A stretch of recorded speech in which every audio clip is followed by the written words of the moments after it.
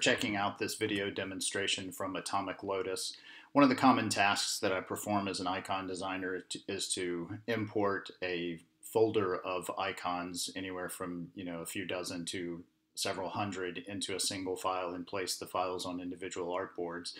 Adobe Illustrator has a built-in way to export artboards, but not a way to import. So AI Merge fills that gap, and it allows you to select a folder of vector files in SVG, AI, EPS, or PDF format, and create a file like you see on your screen here with each of the vector files placed on an individual artboard. So I'll give you a quick demonstration, and then I'll give you a breakdown of some of the things that it does as it imports the files.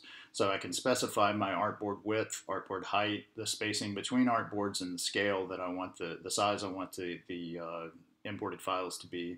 I can specify a file name here manually, or it'll be set automatically based on the folder that I select.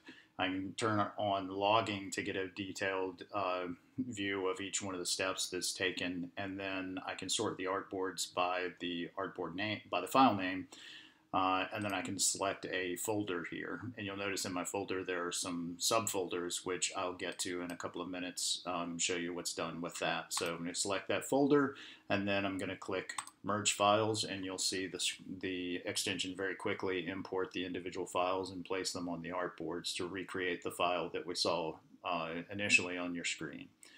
So after this is finished importing all of these icons, I'll show you a couple of other neat features about this.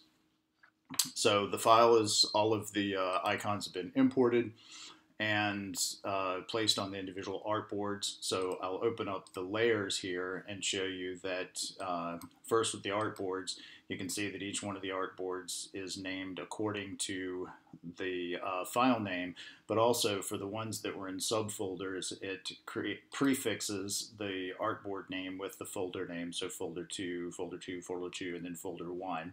And then if I go back to the layers, you can see that same thing where the layer names are named according to the folder and the file as well.